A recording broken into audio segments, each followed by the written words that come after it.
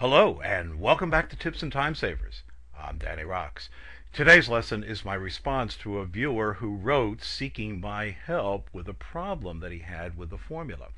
Now when I hear formula problem, my first instinct is to go up to the formulas tab on the ribbon and consider using one of the formula auditing tools that we have over here. But as I read the email, I realized that the viewer did not have a problem with the formula. Instead, he had a problem with the results of the formula.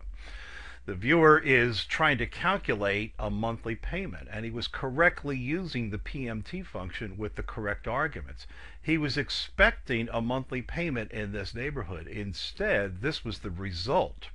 So this is the result that the viewer had of the problem. So I realized it wasn't a problem with the formula, it was a problem with the results. Now before I show you how to solve this, let's just review the arguments for using the PMT function. So when you want to calculate, in this case, the monthly payment, use the PMT function, which has three required arguments. The viewer was correctly using the syntax. The first argument is point to the cell that contains the interest rate. Now remember, we're calculating a monthly payment, so we want to take the annual interest rate, 8%, and divide it by 12. The second required argument, and again, the viewer was correctly pointing to the cell that contained the number of monthly payments, 36 monthly payments. And the third required argument is called present value, in other words, the amount that he was going to borrow. Once again, he pointed correctly to the cell, and he was expecting a result to be in this neighborhood. Now, just as a side note, if you do not make this modification when you use the PMT function, the result is going to be a negative value, which is correct. It's going to be money coming out of your checking account.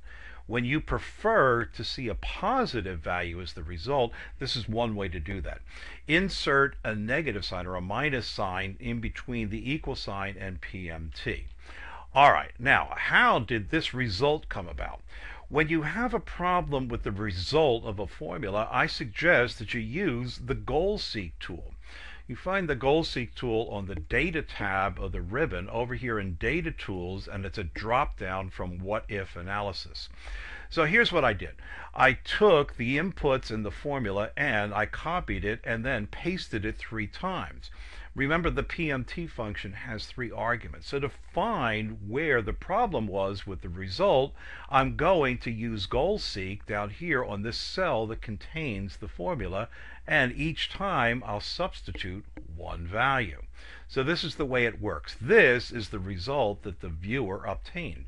So that's going to be my goal, and I'm going to find out which of the 3 inputs was the problem. So with this cell selected, I'll come up to Data tab of the ribbon, come over in Data Tools, What If Analysis, choose Goal Seek.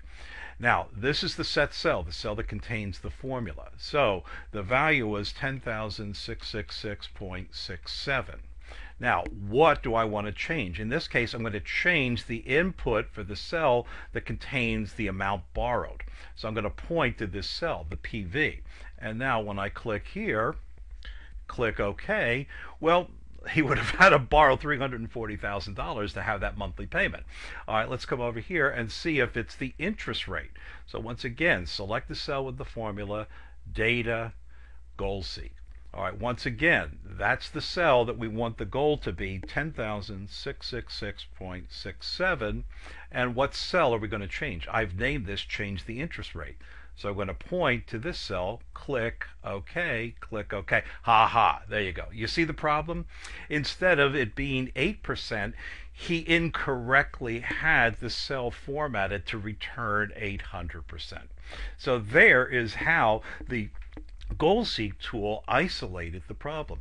Now to continue, of course, the third would again be to use the Goal Seek, and this time the value that we would substitute would be the repayment term. So there I use Goal Seek to trace the error. The problem was not with the formula, he had a results problem. When you have a results problem, use the What If Analysis tool called Goal Seek. And I have a lesson on Goal Seek on my DVD, the 50 Best Tips for Excel 2007. And I'll see you in the next lesson.